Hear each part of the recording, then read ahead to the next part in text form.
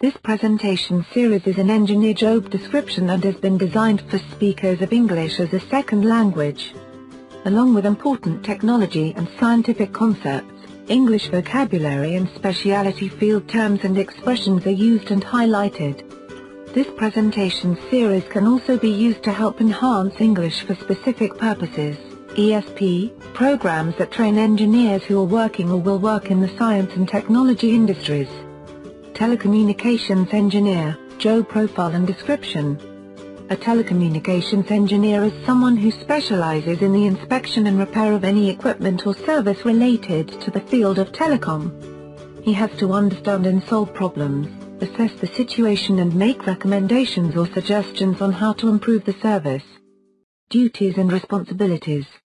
Telecommunication engineers must know how to use and support telecommunication equipment. They must identify, assess and find solutions to the various technical problems.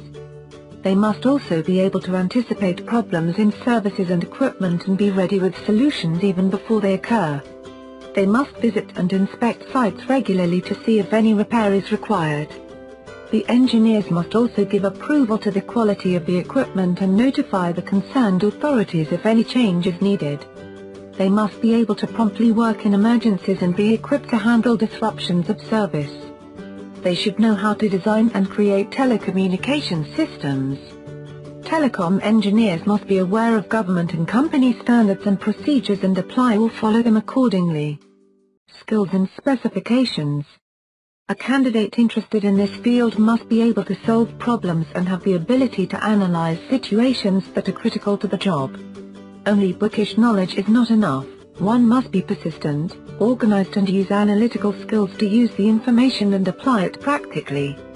Communication, both verbal and written, are also helpful. A telecom engineer should be able to meet deadlines and work under pressure. He must be a team player and work with different departments and workers in the field. Education and qualifications. Telecommunication engineers must hold either bachelor's or master's degrees in electrical, electronic or mechanical engineering. They must have a science background with specialization in math and physics.